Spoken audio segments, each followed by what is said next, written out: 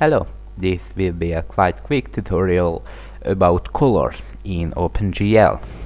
Okay, so to change the color you can set the background color. So for example, make that 1 and the background will be completely red. So if I run the program, as you can see, it is completely red.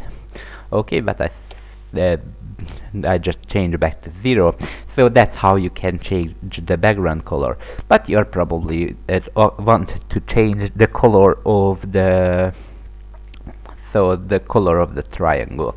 You use the GL color 3F for that.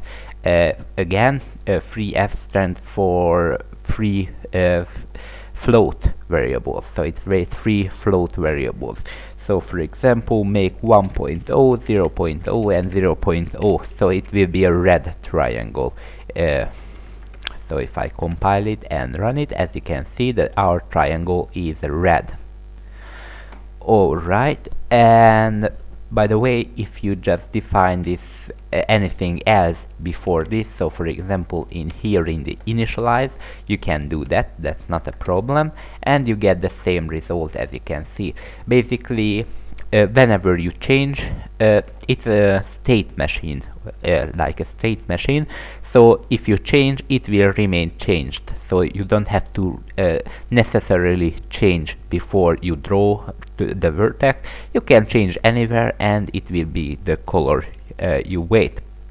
By the way, I want to show you the interpolation. So if you use the GL color and different color for each vertex, then it will be interpolated linearly.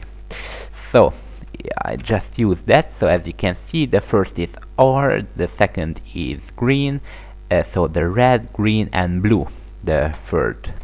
So if I compile and run, as you can see, it uses linear interpolation to calculate the color which you wait.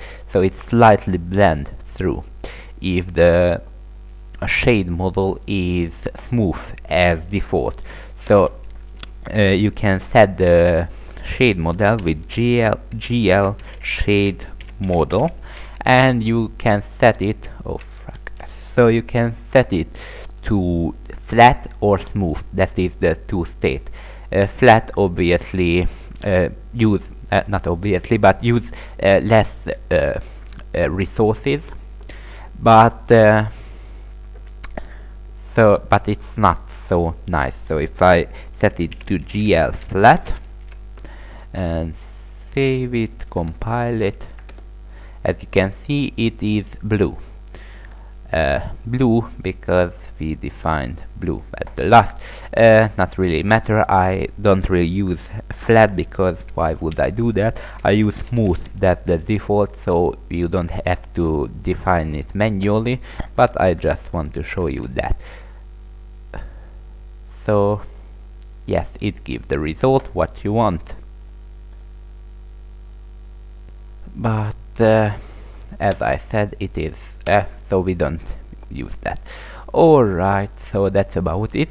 If you define different colors each vertex, then the vertex will, so the linear interpolation. Okay, that should be answer your question.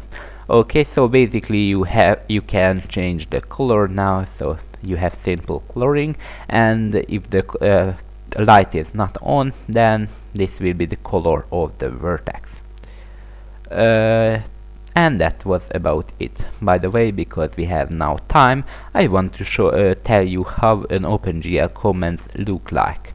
Okay, so an OpenGL function look like start with GL.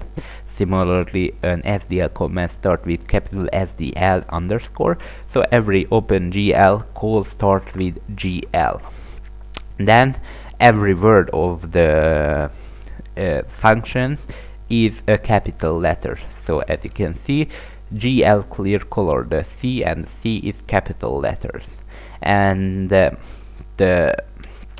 enumeration, so the constants, are start with capital GL and underscore, and every word in the constant is is separated by an underscore like that, like this. Okay, like GL projection, the GL matrix, and there are, so it's a perfect example. GL color buffer bit start with capital GL, and every word is separated by underscore, and it is completely capital letters. So yes, that was about it, and it was quite simple. Alright, thank you for watching and have a great day as always.